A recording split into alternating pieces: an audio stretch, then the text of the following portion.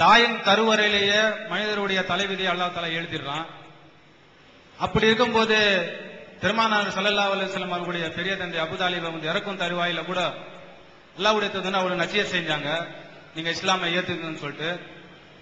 அப்ப அல்லாஹ்வுடைய தூதர் வந்து அந்த ஆயத்து அவருக்கு தெரியாதா, அவர் தலைவிதி அவ்வளவுதான் சொல்லிட்டு அவரு விட்டுறக்கூடாதா, ஏன் அந்த மாதிரி அவர் சொல்லணும்? இப்ப நம்ம வந்து தாவா பண்ணி செய்யறோம் வாரம் வாரம் அல்ஹம்துலில்லாஹ். அப்ப எத்தனையோ பேர்கிட்ட நாங்க வந்து எடுத்து சொல்றோம், இஸ்லாத்தை பத்தி தொழுவுங்க சொல்றோம், பெண்கள் ஆகட்டும் ஆண்கள் ஆகட்டும் எடுத்து சொல்றோம், ஆனா தொழுவ மாட்டேன்றாங்க. நம்மளும் வந்து அதே மாதிரி அந்த ஆயத்தை வச்சுட்டு இவ்வளவுதான் உங்களுடைய தலைவிதி அப்படின்னு சொல்லிட்டு விட்டுறதா, இல்ல மேலும் மேலும் நாங்க தாவா பண்ணி செய்யறதா? கொஞ்சம் விளக்கம் கொடுக்கணும். அவர் என்ன கேட்கிறாருன்னா, தாயின் கருவறையில இருக்கும்போதே ஒரு மனிதனுடைய விதி வந்து எழுதப்பட்டது. அந்த எழுதப்பட்ட அடிப்படையில தான் அவனுடைய வாழ்க்கை வந்து அமையும். அப்படி இருக்கக்கூடிய நேரத்தில் ரசூல் ஸல்லல்லாஹு அலைஹி வஸல்லம் என்ன செய்யறாங்கன்னா, அவங்க பெரிய தகப்பனாருக்கு போய் இஸ்லாத்தை எடுத்து சொல்றாங்க. அவர் ஏத்துக்கிற மாட்டேங்கிறாரு, கவலைப்படுறாங்க. அது விதிப்படி உள்ளதுதானே, விட்டுட்டு போயிட வேண்டியதுதானே, இது ஏன் போட்டு அவங்க கவலைப்பட்டாங்க, இது ஏன் போய் அவரு போய் எடுத்து சொன்னாங்க என்கிற மாதிரியும். அப்ப நம்ம போய் பிரச்சாரம் பண்ணுகிறோம், அல்லாஹ்வுடைய விதிப்படி வர்றதா தான் வந்துருவான், வராதான் வரமாட்டான். நம்ம போய் பிரச்சாரம் பண்ணலாம், வேஸ்ட் மாதிரி தெரியுது, பிரச்சாரம் பண்ணலாமா விட்டுடலாமா அப்படிங்கிற ஒரு கேட்கிறாரு. அப்ப வந்து இதுல முக்கியமான ஒரு அடிப்படை நீங்கள் புரிந்து கொள்ள வேண்டும். இஸ்லாத்தை பொறுத்த வரைக்கும் எந்த ஒரு விஷயத்தை பற்றியும் நீங்கள் அறிவுபூர்வமாக கேள்வி கேட்க முடியும், அனுமதி இருக்கிறது. இது ஏன் அது ஏன் என்ன செய்யலாம் கேட்கலாம். எல்லாத்துக்குமே இஸ்லாத்தில் என்ன இருக்கு, ஆன்சர் இருக்கிறது. ஆனா இஸ்லாமே ஒரு விஷயத்துல மட்டும் நீங்க கேள்வி கேட்காதீங்க என்று நமக்கு தடை போடுகிறது. அது என்ன விஷயம் என்று கேட்டால், நபி ஸல்லல்லாஹு அலைஹி வஸல்லம் அவர்கள் ஒரு தடவை வந்து கொண்டிருக்கும் பொழுது அவங்க தோழர்கள் வந்து சண்டை போட்டுட்டு இருக்காங்க. தோழர்களுக்கு மத்தியில சண்டை. சண்டைன்னா அடிதடி சண்டை இல்ல, கருத்து சண்டை. ரெண்டு குரூப்பா பிரிஞ்சு விவாதம் பண்ணிக்கிட்டு இருக்கிறாங்க. என்ன விவாதம் பண்றாங்க?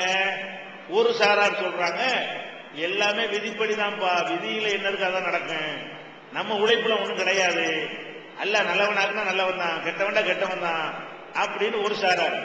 இன்னொரு சாரார் என்ன பண்றாங்க, அதெல்லாம் கிடையாது, நம்மளை போய் சில நரகத்துல போடுறாண்டா நம்ம தானே அது பொறுப்பாளி, சொர்க்கம் கொடுக்குறான் நம்ம தானே பொறுப்பாளி, இப்படின்னு அவங்க அது சம்பந்தமான வசனங்கள் எல்லாம் எடுத்துக்கொண்டு அவங்க என்ன பண்றாங்க, அதெல்லாம் விதிலாம் ஒண்ணும் கிடையாது, நம்ம தான் நம்ம செயலுக்கு பொறுப்பாளிக்கிறாங்க. இன்னொரு சாரார் என்ன பண்றாங்க, நமக்கு ஒரு ரோடு கிடையாது, அல்லாஹ் எப்படி எழுதுனாலும் அப்படித்தான் போய்கிட்டு இருக்கிறோம் அப்படிங்கிறாங்க. இதை கேட்டவுடனே ரசூல் ஸல்லல்லாஹு அலைஹி வஸல்லம் வந்தாங்களா, கேட்டவுடனே முகமெல்லாம் சிவந்து போய் மாதுளம் பழம் போல நினைஞ்சிருச்சு அவங்களுக்கு, மாதுளை முத்து போல அவங்களுடைய முகம் சிவந்து போய் கடுமையான கோபத்துல அந்த மக்கள்கிட்ட ஒரு வார்த்தையை சொல்றாங்க, உங்களுக்கு முன்னர் வாழ்ந்த சமுதாயம் அழிந்து நாசமாக போனது எதுல தெரியுமா, இந்த விதி சம்பந்தமாக அவர்கள் கருத்து மோதலை ஏற்படுத்திக் கொண்டு அதுல சர்ச்சை செய்த காரணத்தினால்தான் உங்களுக்கு முன்னர் வாழ்ந்த சமுதாயம் அழிந்து போனார்கள், கேடுகட்ட கொள்கை உடையவர்களாக மாறி போனார்கள் அப்படின்னு ரசூல் ஸல்லல்லாஹு அலைஹி வஸல்லம் சொல்றாங்க. அப்ப இது என்ன விளங்குதுன்னு கேட்டா, இந்த விதிங்கிற ஒரு விஷயத்தை நீங்கள் எடுத்தீங்கன்னு சொன்னா அது வந்து முரண்பாடு மாதிரிதான் நமக்கு தெரியும் என்று இஸ்லாம் உங்களுக்கு சொல்லிருக்கு. இவங்களும் ஆதாரத்தை வச்சுக்கிட்டு இப்படின்னு வாதிடுறாங்க, நம்மளே வாதிட்டு பார்க்கலாம் தானே. அவர் கேட்ட கேள்வியில் அது அடங்கித்தானே இருக்குது. என்ன அடங்கி இருக்கிறது? நம்மளே சிந்திச்சு பார்த்தோம்னு சொன்னா, ஒரு ஆள்கிட்ட போய் நீங்க தொழுவாங்கன்னு கூப்பிடுறோம், இப்படி கூப்பிடலாமா? விதின்னு ஒண்ணு இருந்தா கூப்பிடலாமா? கூப்பிடக்கூடாது. ஏன் கூப்பிடக்கூடாது? அவர் தொழுவார்னு அல்லாஹ் எழுதி இருந்தான்னா தொழுதுருவாரு, தொழ மாட்டார்னு எழுதுனா தொழவே மாட்டாரு. நீ அப்படி சொல்ற தேவையில்லாம எழுதுனபடி நடந்துட்டு போகும்போது இருக்க வேண்டியதானே. ஒரு குடிகாரன் இருக்கான், குடிக்காதப்பா இது சொல்லலாமான்னு சொல்லக்கூடாது. ஏன்? குடிய விட்டுருவான் அல்லாஹ் எழுதுனா விட்டுறதான் போறான், விடமாட்டான் அல்லாஹ் எழுதுனா போன செகண்ட் என்னுடைய விதி என்ன எனக்கு தெரியும். ஏன்? முடிஞ்சிருச்சுல. காலையில என்ன சாப்பிட்டீங்கன்னு உங்களுக்கு தெரியும்ல, மத்தியானம் என்ன சாப்பிட்டீங்கன்னு தெரியும்ல, ராத்திரிக்கு தெரியாது, சாப்பிடுவீங்களான்னு தெரியாது, என்ன சாப்பிடுன்னு தெரியாது. அப்ப வந்து காலையில இதான் நம்ம சாப்பாடு என்றது விதி நமக்கு தெரிஞ்சிருச்சு. மத்தியானம் சாப்பிட என்ன சாப்பிடுவேன் அல்லாஹ் என்ன எழுதுனா தெரியுமா அப்படின்னு நீங்க சொல்லலாம். இப்ப ஏன்? தெரிஞ்சிட்டதுனால. மத்தியானம் சாப்பிட்டு முடிச்சதுனால என்ன சொல்லலாம் நீங்க, இன்று பகல் நான் இதை சாப்பிடுவேன் என்று அல்லாஹ் எழுதிவிட்டான் அப்படி உங்களுக்கு சொல்ல முடியும். இன்று இரவு நான் இதை சாப்பிடுவேன் என்று எழுதியிருக்கான்னு உங்களுக்கு சொல்ல முடியாது. ஏன், இன்னும் இரவு வரல. இரவு வந்து சாப்பிட்ட பிறகு என்ன செய்யலாம், இன்னைக்கு ராத்திரிக்கு நம்ம விதி இதுதான் அப்படின்னு சொல்லலாம். அப்ப இஸ்லாம் எப்படி நமக்கு அந்த பாலத்தை போட்டு தருதுன்னு சொன்னா, எதிர்காலத்தை பொறுத்த வரைக்கும் ஒரு ராமசாமி இருக்கிறான், அவன் இஸ்லாத்துக்கு வருவானா வரமாட்டான் ஏதோ நல்லா எழுதியிருப்பான். அது உனக்கு தெரியுமா? என்ன எழுதுன்னு உனக்கு தெரியாதுல, அவனுக்கு தானே தெரியும். நீ பருப்பு சொல்லு. அவதான் விஷயம். ராமசாமியாவே செத்து போயிட்டான், அவன் வரலன்னு எல்லாம் எழுதிட்டான்னு சொல்லுங்க. இப்ப சொல்லுங்க, ஒருத்தன் என்ன பண்றான், ஒரு கெட்ட செயல் குடிகாரனாவே செத்து போயிட்டான்னு வைங்க, நம்ம அப்ப சொல்லலாம். என்ன சொல்லலாம், இவன் குடிகாரனா சாவான் எல்லாம் எழுதிவிட்டான். எப்ப எழுதிவிட்டான்னு சொல்லணும், செத்து தொலைச்சவன தான் சொல்லணும். வாழ்ந்துகிட்டு இருக்கும் சொல்ல இயலுமா? சொல்ல முடியாது. ஏன், கடைசி வரைக்கும் திருத்தலாமே. அப்ப என்னன்னு கேட்டா, கடந்த காலத்துக்கு தான் விதியை பற்றி பேசணுமே தவிர வருங்காலத்துக்கு விதி இதழையில போடக்கூடாது. இதை இன்னொரு வகையில நீ சிந்திச்சு பார்க்கலாம். இந்த மாதிரி செய்தான் நம்ம உள்ளத்துல ஒரு கேள்வியை போடுவான். எப்படி, நம்ம ஏன் போட்டு நன்மையை ஏவணும், நம்ம ஏன் தீமையை தடுக்கணும், அடுத்தவனை விடுங்க, நம்ம ஏன் போய் தொழுவணும் கூட கொடுத்து நினைப்பான். ஏன் தொழுவணும் அல்ல எழுதுனா தொழுதுற போறோம், தொழக்கூடாதுன்னு எழுதுனா தொழாம இருந்துட்டு போறோம், பேசாம வந்துட்டு இருப்போம். அல்ல எப்படி எழுதிட்டு போறானா போட்டு அப்படி கூட ஒரு என்ன செய்வான், செய்யாம இருப்பான். இப்படி நம்மளை செய்தான் வழிகெடுத்தானா நீங்க என்ன செய்யணும், துன்யாவுல இப்படி இருப்பீங்களா, இதுக்கு மட்டும் தானே விதி, நீங்க சம்பாதிப்பீங்களா இல்லையா அதுக்கு விதி தானே. அப்ப நீ ஒரு கையை கட்டிட்டு என்ன வரணுமோ எனக்கு வந்து விடும் அப்படி வீட்டுல உட்காந்துவாரு. தொழுகைக்கு கூப்பிட்டா மட்டும் விதியை பேசுற, நோன்பு வைக்க சொன்னா மட்டும் விதியில இருந்தா நோன்பு வச்சிருவேன், விதியில இல்லாட்டி வைக்க மாட்டேன், போங்கட வேலையை பார்த்துன்னு சொல்ற. அப்ப இதே மாதிரி என்ன செய்யணும், விதியை நம்புறதா இருந்தா உலக விஷயத்துக்கு நம்பணும்ல, நீ சம்பாதிக்க போகவே கூடாது. என்ன செய்யணும், நான் கோடீஸ்வரன் ஆவன் நல்லா எழுதுனா ஆயிரம், நான் ஆவ மாட்டேன்னு எழுதுனா நான் போய் சுத்தி சுத்தி அலைஞ்சான்னு கிடைக்காது எனக்கு, நான் படிச்சு மறுக்க போறேன். அவன் எப்படி கொண்டு போறானோ அப்படி இருக்கு. என்னைக்கா எவனா இருந்திருக்கிறோமா, ராத்திரி சாப்பிட கூப்பிடுறாங்க, விதியில இருந்தா சாப்பிடுவேன், விதி இல்லாட்டி அப்படி கை கட்டி இருக்க முடியுமா, சமாளிக்கணும். அப்ப சாப்பிடுறதுல கரெக்டா இருக்கிறோம், காசு பணம் தேர்றதுல கரெக்டா இருக்கிறோம். பொண்ணு பாக்குறாங்க, அதெல்லாம் பொண்ணுலாம் பாக்காதீங்க, எல்லாம் நாடுனா நடக்கும் நாடாதீங்க அப்படி சொல்லி எனக்கா சொல்லிக்கல, மாப்பிள்ளை பார்த்தா சொல்லிக்கல. அப்ப எல்லாத்துலயும் துன்யாண்டா கரெக்டா இருக்கான். துன்யாண்டா என்ன இருக்கிறான், கரெக்டா புரிஞ்சுக்கிறான். நடந்ததுக்கு ஒரு மாதிரி, நடக்க இருக்கிறதுக்கு ஒரு மாதிரி அழகா அழகா கோட்டை போட்டு டிஃபரெண்டா புரிஞ்சுக்கிட்டு நடக்கிறீங்கள. அதே மாதிரி மார்க்கத்துக்கு நட, தொழில் சாப்பிடுறது நம்ம போய் உழைச்சா தான் சம்பாதிக்க முடியும் தெரியுதுல, அது மாதிரி தொழுதாதான் அது முயற்சி பண்ணணும். நீ விதி இல்லைங்கிற மாதிரி நடக்கணும். அப்ப துன்யா விஷயத்தில் எப்படி விதி இல்லைங்கிற மாதிரி நடக்கிறீர்களோ அந்த மாதிரி நீங்க என்ன செய்யணும், எதிர்காலத்தில் உள்ள எந்த விஷயமா இருந்தாலும் விதி எல்லாம் ஒண்ணு கிடையாது, நம்ம தான் செஞ்சு ஆகணும், நம்ம முயற்சி தான் அப்படி நினைச்சு நீங்க காரியம் மாத்திக்கிட்டே இருங்க. ஒரு ஆளு நோயாளியா இருக்காரு, நோயாளியானவன பாப்பாக்கு நோய், நம்ம ஆஸ்பத்திரியில் சேர்க்கிறதா இல்லையா, விதியில பொழைச்சிக்கிடுவாருன்னா பொழைச்சிக்கிடுவாரு, பொழைக்க மாட்டாருன்னா பொழைக்க மாட்டாரு, பேசாம போடு, எவனாச்சும் அப்படி இருப்போமா, என்ன செய்வோம், விதி நமக்கு தெரியலையே, அதனால இல்லைன்னு கூட ஆஸ்பத்திரியில் சேர்றாங்க. ஆஸ்பத்திரியில் சேர்த்துட்டீங்க, லட்சக்கணக்கான ரூபாய் செலவு பண்ணிட்டீங்க, மண்டையை போட்டாரு, அப்ப என்ன செய்வோம், விதி போயிட்டாரு, அப்பதான் பேசணும். விதி எப்ப பேசணும், மண்டையை போட்டவன தான் பேசணும். போகணும் எழுதிட்டுக்குள்ள இருக்கு, போகணும் அல்ல எழுந்து நடந்துருச்சு, அது எப்ப சொல்லணும், செத்தவன மூத்தா போனவன சொல்லணுமே தவிர நோயாளியை கிடக்கும்போது சொல்லலாமா, நோயாளியை கிடக்கும் போது விதி இல்ல, உழைக்குவாரு அப்படி சேர்ப்போம், முயற்சி பண்ணுவோம் அப்படின்னு செய்யணும்.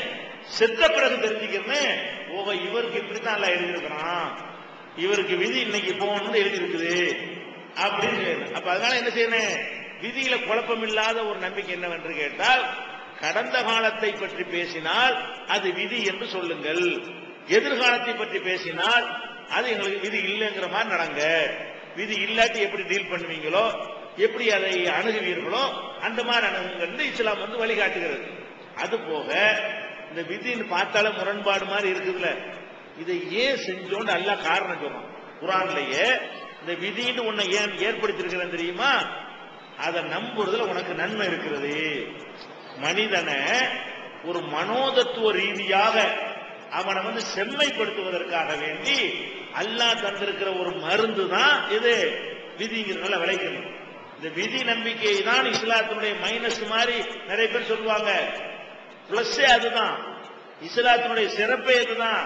இந்த விதிங்கிற ஒரு நம்பிக்கை இருக்க போய் தான் வேற எந்த சமுதாயத்தை விடவும் நம்ம சமுதாயம் மனநோயாளிகள் குறைந்த சமுதாயமா இருக்கிறது. எதனால தெரியுமா? நம்ம ஒரு கடுமையா உழைச்சி கடுமையா பாடுபட்டு 25 வருஷம் சிரமப்பட்டு பல கோடிகளை நம்ம சம்பாதிச்சோமா, திடீர்னு ஒரு சுனாமி வந்துச்சு, அம்புட்டு போயிடுச்சு, அல்ல கப்ப கவுழ்ந்துருச்சு, அல்ல தீ வச்சு குளிச்சுட்டு போயிட்டாங்க. இப்ப இத்தனை வருஷம் உழைப்பு எல்லாம் வீணா போய் திடீர்னு பிச்சைக்காரனா நிக்கிறோம். இது சாதாரண நிலைமையா? இது 25 வருஷம் எவ்வளவு கஷ்டப்பட்டிருப்போம். குருவி சேர்க்கிற மாதிரி ஒவ்வொரு பைசாவா சேர்த்து பெரிய தொகையை சேமிச்சு வச்சிருக்கிறோம். ஒரு செகண்ட்ல நம்ம விட்டு போச்சுன்னு வைங்க, அதை நினைச்சு மண்டலா போயிடுவாங்க. போச்சே அது போச்சே இது போச்சே கார் போச்சே பங்களா போச்சே அது நினைச்சான்னு வைங்க, இவன் நார்மலுக்கு வரவே மாட்டான், மெண்டல் ஆகி சுத்த ஆரம்பிச்சிருவான். ஒரு முஸ்லிமா இருந்தா என்ன பண்ணுவான்? இவ்வளவு இழப்பு ஏற்பட்ட உடனே அல்லா நாடி இருக்கான் போல இருக்கு, அல்லாவுடைய நான் நம்ம என்ன பண்ணுவோம், நம்ம நினைச்சு நடக்குமா? நம்ம மேல ஒரு பவர் இருக்கிறான், நம்ம முடிஞ்ச அளவுக்கு சம்பாதிச்சு தந்தான், எடுக்க நினைச்சுனா எடுத்துட்டான், நம்ம என்ன பண்றது அப்படி நினைச்சு பாருங்க, பொசுக்குன்னு போயிடும். அவ்வளவு பெரிய இழப்பும் ஒரு சாதாரண ஒரு விஷயம் ஆயிடும். அது மாதிரி ஒரு கணவன் மனைவி உயிருக்கு உயிரா அவங்க நேசிக்கிறாங்க. ஒருத்தர் கணவனுக்கும் மனைவிக்கும் உடம்பு சரியில்லை, ஆஸ்பத்திரி கொண்டு வைக்கிறாங்க, வீடு வாசல்லாம் வித்து செலவு பண்றாங்க, எல்லா விதமான முயற்சியும் பண்றாங்க. பண்ணோட மண்டையை போட்டாங்கன்னு வைங்க, அப்ப என்ன செய்வாங்க? நல்ல போச்சு, வாழ்க்கையை போச்சு, வீட்டை வித்து செலவு பண்ண, அதை பண்ண இதை பண்ண, உயிருக்கு நான் எங்க எது என்ன ஆகும், நாளைக்கு என்ன ஆகும் அப்படின்னு நினைக்கிறாங்கல்ல. அப்படி நினைக்கக்கூடியவர்களுக்கு இந்த விதின்னு ஒண்ணு நம்பினாங்கன்னு வைங்க, அப்ப என்ன ஆயிரும்? ஒண்ணும் இல்லாம போயிடும். நம்ம என்ன பண்றது? போகணும் எல்லாம் எழுதி வச்சிருக்கான், நம்ம எல்லாம் முயற்சி பண்ணி அவனை ஜெயிக்க இயலுமா? அதான் விதினா யாரால தடுக்க இயலும்? இன்னும் ஒரு 1000 கோடி ரூபாய் செலவு பண்ணி தான் ஒரு குறைச்சி வந்துட்டு போறாரா? எப்ப சொல்லணும்? இத செத்த பிறகு சொல்லணும். செத்த பிறகு சரி நம்மளால ஏண்ட முயற்சி நம்ம பண்ணிவிட்டோம், போகணும் எல்லாம் எழுதிட்டான், போயிட்டாரு, அல்லாஹ்வோட மோத முடியும். வேலையை பார்த்துட்டு 3 நாள்ல நார்மலுக்கு வந்துருவோம். நம்ம என்ன செய்வோம்? ஒரு நாள் கவலைப்படுவோம், 2 நாள் கவலைப்படுவோம், 3 நாள் கவலைப்படுவோம், 3 நாளைக்கு மேல கவலைப்படவும் கூடாது. மார்க்கத்துல இஸ்லாத்துல கவலைப்படுவதாக இருந்தால் 3 நாள் தான். 3 நாளைக்கு மேல கவலைப்பட்ட அவன் விதியை நம்பலன்னு அர்த்தம். 3 நாளைக்கு அல்ல கவலைப்படுறான். மனிதன் அப்படிதான் படைக்கப்பட்டிருக்கிற. நேற்று புருஷன் செத்துருக்கும் இன்னைக்கு போய் சிரிச்சிட்டு உட்கார்ந்துக்க முடியுமா? அது யாருக்கும் முடியாது. நேற்று பொண்டாடி செத்துருக்கும் நீங்க சிரிக்க முடியுமா? முடியாது. அதெல்லாம் மனிதன் அப்படித்தான் படைக்கப்பட்டிருக்கிறீங்க. ஒரு நாளைக்கு கவலைப்படுத்தோல, 2 நாளைக்கு கவலைப்படுத்தோல, 3 நாளைக்கு கவலைப்படுத்தோல, 4ஆவது நாள் நார்மல் ரொட்டீனான லைஃப் கொடியாந்துடும். விளங்குதா? சமையல் அறைக்கு போனோம், சமையல் அறைக்கு போகணும், கடைக்கு போகணும், வேலைக்கு போகணும். நாளை 72 மணி நேரத்துக்கு மேல நமக்கு அனுமதி கிடையாது. எந்த ஒரு துன்பம் நடந்தாலும், பெரிய பயங்கரமான இழப்பு ஏற்பட்டாலும் நீங்க என்ன செய்யணும்? 72 மணி நேரத்துக்கு பிறகு இது அல்லாஹ்வுடைய நாட்டம், அதுக்குள்ள நீங்க நார்மல் ஆகலன்னா உங்களுக்கு விதியில நம்பிக்கை இல்லைன்னு அர்த்தம். அப்ப இப்படி நம்ம நம்பும் அல்லாஹ் சொன்னாலே கைலா தஸவ் அலாமா பாத்தகும், உங்களுக்கு தவறி போன விஷயங்கள்ல நீங்கள் கை சேதப்பட்டு கவலையுறக்கூடாது என்பதற்காகத்தான் அல்லாஹ் விதின்னு ஒன்றை ஏற்படுத்தி இருக்கிறான். இந்த விதி ஒரு சுமை தாங்கி, இதை நம்பக்கூடிய இன்னும் சொல்ல போனா உங்களுக்கு ஒரு சம்பவத்தை சொல்லலாம். ஒரு ஆதாரப்பூர்வமான ஒரு அரசாங்கத்தினுடைய ரிப்போர்ட் இது. கேரளாவில் தான் இந்தியாவில் அதிகமா படிச்சவங்க இருக்கிறாங்க. இந்தியாவிலேயே ரொம்ப படித்தவர்கள் இருக்கக்கூடிய மாநிலம் கேரளா. அந்த கேரளாவில் தான் ரொம்ப தற்கொலை செய்யறவங்க இருக்கிறாங்க. படிச்சவன் அங்கதான் ஜாஸ்தி, தன்னைத்தானே மாய்த்து கொள்றான அவனும் கேரளாவில் அதிகம். அப்ப கேரளா அரசாங்கம் என்ன பண்ணுது? இது ஏண்டா கேரளாவில் மட்டும் ஜாஸ்தியா தற்கொலை பண்றாங்கன்னு சொல்லிட்டு ஒரு ஆய்வு பண்ண சொல்றான். ஆய்வுன்னா பலவிதமான புள்ளிவிவரம் எடுப்பாங்கல்ல. ஆம்பளையில் எவ்வளவு தற்கொலை, பொம்பளையில் எவ்வளவு தற்கொலை, கல்யாணம் பண்ணினவர்கள் எத்தனை தற்கொலை, கல்யாணம் பண்ணாதவன் எத்தனை தற்கொலை, 25க்கு மேல கீழே எத்தனை தற்கொலை, 25 வயசுக்கு மேல எத்தனை தற்கொலை, கிராமப்புறங்கள்ல எத்தனை தற்கொலை, நகர்ப்புறங்கள்ல எத்தனை தற்கொலை, இப்படின்னு பிரிக்கும் பொழுது அதுல மத அடிப்படையிலையும் போடுறான். இந்துக்கள்ல எவ்வளவு தற்கொலை, முஸ்லிம்ல எவ்வளவு தற்கொலை, கிறிஸ்தவர்கள்ல எவ்வளவு தற்கொலை, நாத்திகர்கள்ல எவ்வளவு தற்கொலை, இப்படி பலவிதமான புள்ளி விவரம் எடுத்தான்னு சொன்னா முஸ்லீம்ல எவ்வளவு தற்கொலை அப்படி பிரிச்சு பார்க்கும் பொழுது முஸ்லீம்கள் ரொம்ப குறைவா வர்றாங்க. அவன் 100க்கு 15 பேர் தற்கொலை பண்ணான்னு சொன்னா 100க்கு 1ங்கிற கணக்குல முஸ்லீம் இல்லை. அந்த அளவுக்கு ஒரு பெரிய வித்தியாசமாக முஸ்லிம்கள்ல மாத்திரம் தற்கொலை குறைவா இருக்கிறது. அப்ப என்ன பண்றாங்கன்னா, அது ஏன், அது எத்தனையோ கோணத்தில் நம்ம ஆய்வு பண்ணி பார்க்கிறோம். அதே மாநிலத்தில் இருக்கிறான், அதே சோத்தை திங்கிறான், அதே காற்றை சுவாசிக்கிறான், அதே மாதிரி நியூஸ் தான் காதுல வாங்குறான், அதே பேப்பரை தான் படிக்கிறான், அதே டிவி நியூஸ் தான் இவனும் பார்க்கறான் அவனும் பார்க்கறான். எல்லாரும் ஒரே மாதிரி தானே பாதிப்பு ஏற்படணும். அது ஏன் இவனுக்கு மட்டும் கம்மியா இருக்கு, முஸ்லீமுக்கு மட்டும் அப்படின்னு ஆராய்ச்சி பண்ணும்போது அப்ப அவங்க பதில் சொல்றாங்க, ஆய்வு பண்ணி சொல்றாங்க, முஸ்லிம்களுடைய மத நம்பிக்கை இதற்கு காரணம். எதனால தற்கொலை செய்யல? எவ்வளவு கஷ்டம் வந்தாலும் அல்லாஹ்வுடைய நாட்டிலிருந்து ஈஸியா எடுத்துக்கிறாங்க, லைட்டா எடுத்துக்குவாங்களாம். முஸ்லீம் சரியான முஸ்லீமா இருந்தால் அல்லாஹ்வுடைய நாட்டுன்னு அது விதி. எது நடந்தாலும், எவ்வளவு பெரிய உயிர் பலியோ சொத்து பலி என்ன நடந்தாலும் சரி, அல்லாஹ்வுடைய நாட்டம் என்று நினைத்து 3 நாள்ல நார்மலாகி விடுவார்கள். அதனால நார்மலாக தற்கொலை பண்றான். கவலை அப்படி அரிச்சு தின்னுட்டு இருந்தாலும் தற்கொலை பண்ணுவான். கொஞ்சம் இன்னைக்கு கவலைப்படுவான், நாளைக்கு 50% ஆகும், நாளை கழிச்சு 25%, அடுத்த நாள் 0. அப்புறம் என்ன இருக்கு, என் தற்கொலை பண்ண போறான்? சராசரி மனுஷன் ஆயிடுறானே. நாளுக்கு நாள் கூடிக்கிட்டே போனா தானே மண்டை வெடிச்சு போயிடுறேன், தற்கொலை பண்ணணுங்கிற என்ன வரும். நம்ம நாட்டு அப்படி இருக்கும்போது எத்தனையோ பண்றான். காதல் தோல்வி, தற்கொலை. இது முஸ்லீம் பண்ணுவானா? ஆனா அல்ல, நான் நம்ம ஒரு பொண்ணை விரும்பணும், ஆணை விரும்பணும், நடக்கல, விட்டு தட்டு போடா, அல்ல நாடல முடிஞ்சு வச்சா கதை இல்லையா? அப்ப படிப்புல வெயிலா போயிட்டோம், தற்கொலை பண்ணுவானா? என்ன பண்ண வேண்டிய முயற்சி பண்ணிட்டோம், இப்படிதான் அல்ல எழுதி, நம்ம என்ன பண்றது? நம்ம எழுத வேண்டியது எழுதணும், நம்ம படிச்ச கேள்வி வரல, நம்ம என்ன பண்றது? அல்ல நாடணும்ல, நாடல என்ன தற்கொலை பண்ணுவானா?